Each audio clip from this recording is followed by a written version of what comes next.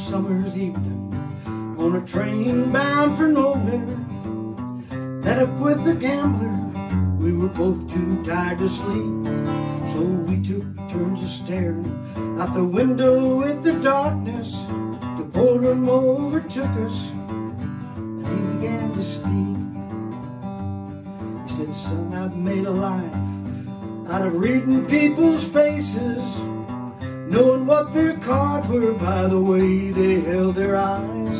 And if you don't mind me saying, I can see you're out of aces. For a taste of your whiskey, I'll give you some advice."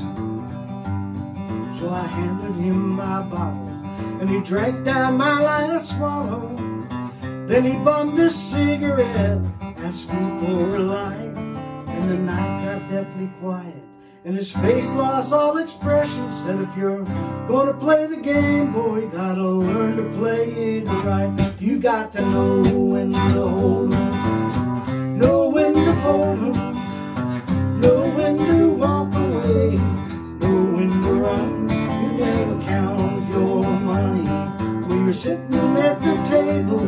There'll be time enough for counting when the dealing's done." Now every gambler knows that the secret to surviving, knowing what to throw away and knowing what to keep, is every hand's a winner, every hand's a loser, and the best that you can hope for is to die in your sleep. And when he finished speaking, he turned back toward the window, pushed out his cigarette and faded off to sleep. And somewhere in the darkness, that gambler, he broke even, and in his final words I found an ace that I could keep. You got to know when to hold 'em, know when to fold 'em, know when to walk away, know when to run.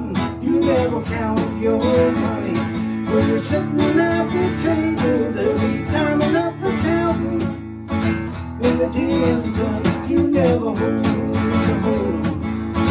know when to fold 'em, know when to walk away, know when to run.